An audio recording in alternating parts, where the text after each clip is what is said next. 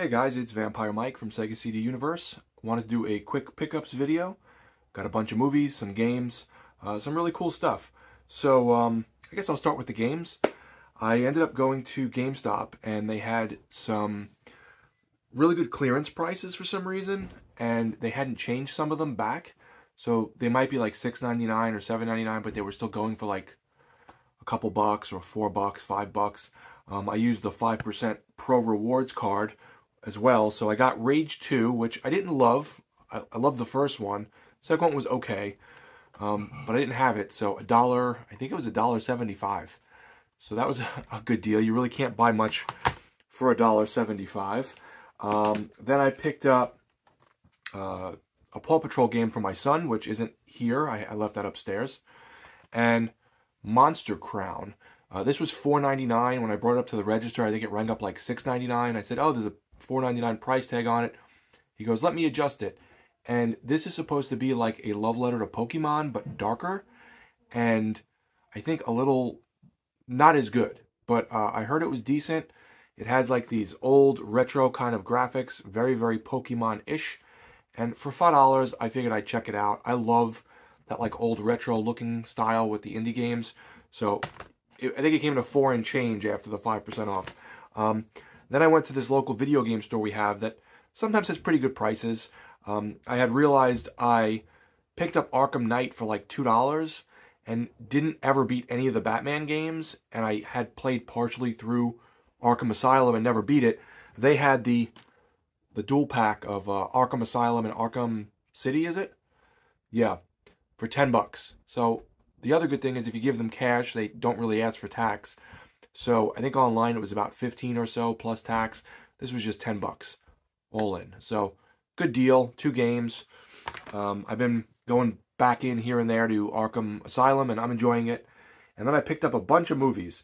The first movie I got, and I think I paid like $12 for it, which is a good price because it usually goes around 20 or so. Vice Squad. This was a Wings Hauser movie that's grown on me about Wings Hauser is a pimp and he kills someone, he kills a prostitute, and they're going after him and he's doing all this crazy stuff. He's totally chewing the scenery. So if you're a Wings Hauser fan, I would recommend this. I also picked up, this was on eBay for $7.50 with free shipping, Little Monsters. This was a favorite of mine as a kid. It aged pretty well. It's definitely not really for children. Parts of it, too scary. There's some cursing and stuff. Maybe, you know, right before teenage years, maybe like 8, 9 would be good. But I was like 5. So they don't make movies like they used to. So this was pretty good. I went back and rewatched that. I found this today at the thrift store for about, I think it was like 25 or 50 cents.